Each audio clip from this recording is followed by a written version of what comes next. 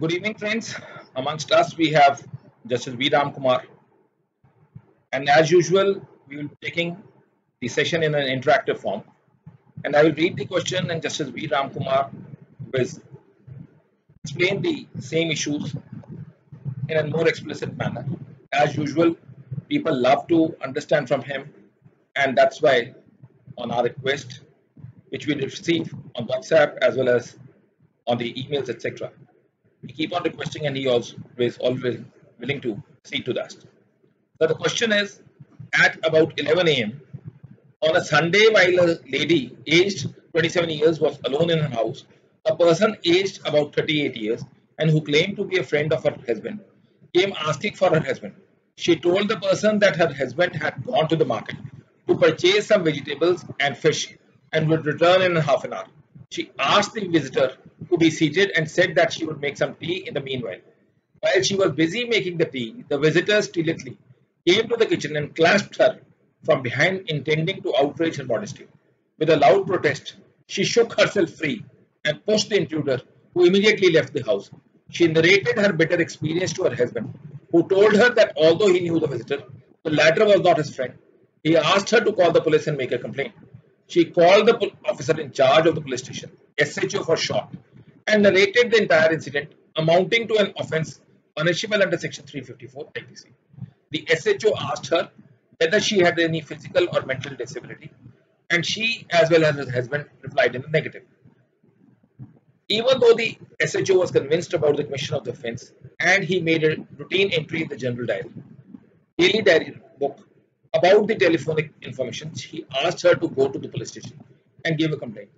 As the victim was disinclined to do so, she sent a letter by post to the district superintendent of police, DSP for short, narrating the whole incident and stating that the conduct of the SHO amounted to refusal to record her information and requested the DSP to investigate the case. On receipt of the letter, the DSP asked for an explanation from this SHO on the following lines. Why did not the SHO treat the telephonic information as one received under Section 154 CRPC? Why did not the SHO treat the telephonic information as one received under the Section 154 CRPC? Why did, instead of asking the victim to go to the police station and make a complaint, the SHO himself did not go to the house of the victim and do the needful in view of the proviso to Section 160 subclause 1 CRPC? On the advice taken from the Assistant Public Prosecutor, APP for short, the SHO gave the following reply. Any information given on telephone to the police is not for the purpose of lodging an FIR, but to request the police to reach the place of occurrence. By paras 113 and 14 of Siddharth Vishisht @ Manu Sharma was a state NCT of Delhi, 2010, volume 6, SCC 1, where a telephonic information is received from an unknown person. Since the procedural formalities such as reducing the information into writing and reading it over to the informant and obtaining his or her signatures on the transcribed information, etc., cannot be completed, the same cannot be treated as an FIR. By paras 33 to 37, Surajit Sarkar was the State of West Bengal, 2013, volume 2, SCC 146. It is only if the victim lady was mentally or physically disabled, but temporarily or permanently, should the SHO go to her residence and record the information as mandated by Clause A of the second proviso to Section 154(1) CRPC. Here he had ascertained from the victim that she had no such disability, and she should have gone to the police station and lodged the first information report statement, FIR for short. The proviso to Section 161 subclause 1 CRPC, exempting certain categories of victims from being required to attend the police station, is applicable only during the course of investigation. Here, since the FIR has not been registered, there could not be any investigation. The Supreme Court has ruled that registration of an FIR is a condition precedent for commencement of an investigation.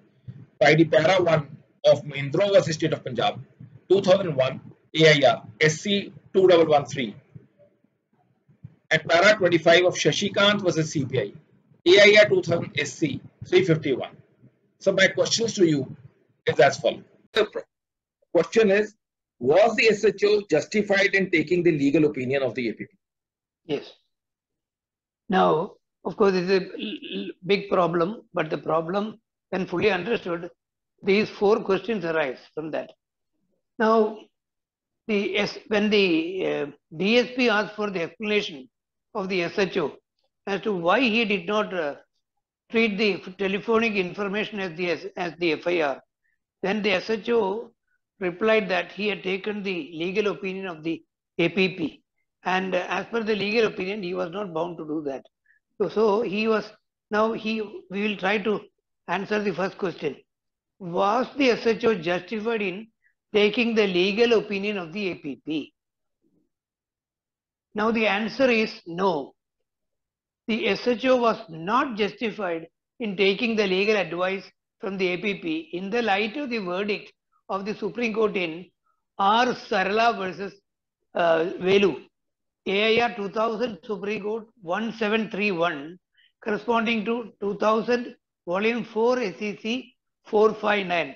The judges are Justice K.T. Thomas and D.P. Mohapatra, Justice Thomas being the author of the judgment.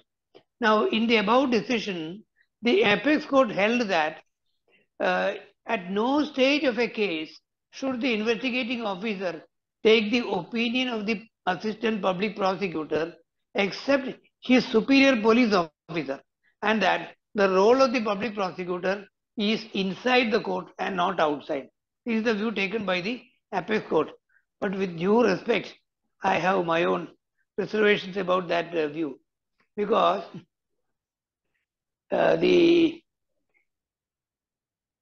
only legally qualified person whom the police officer, if whoever be the police officer, a police officer comes across during his functional sphere is the public prosecutor.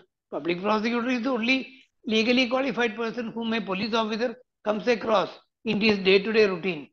Now, it is true that public prosecutor's main role is during the trial of the case. But in my humble view, there is nothing wrong if the public prosecutor gives the necessary legal advice to the investigating police officer and even does the vetting of the draft charge sheet, draft police report, in order to avert a rejection of the draft of the police report, and even in order to avoid a rejection of the prosecution case itself. That is, otherwise, see, whom will he consult? Can he consult a senior advocate of the Supreme Court without who may not be inclined to give him a free legal advice? The only person who will give him a free legal advice and who is legally qualified is the prosecutor. So I don't find anything wrong in the prosecutor giving legal opinion to the police officer during the course of his investigation, and even vetting the approving the draft police report, draft charge, so that the police officer can avert a rejection of the police report by the court. It may be there may be many defects in the police report. So in order to avoid a rejection of the police report, the draft charge can be vetted by the public prosecutor, according to me. Now, in Kerala state, there is one subterfuge adopted.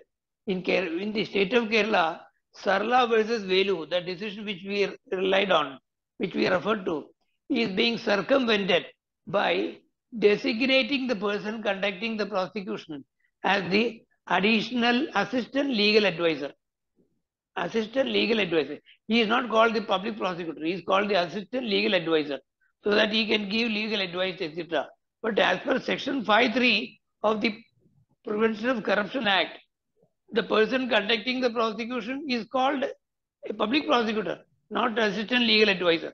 So in the practice in Kerala also, I cannot agree, because he is deemed to be public prosecutor under Section 5(3) of the Prevention of Corruption Act. Therefore, you cannot have a different label and get over Sarla versus Velu.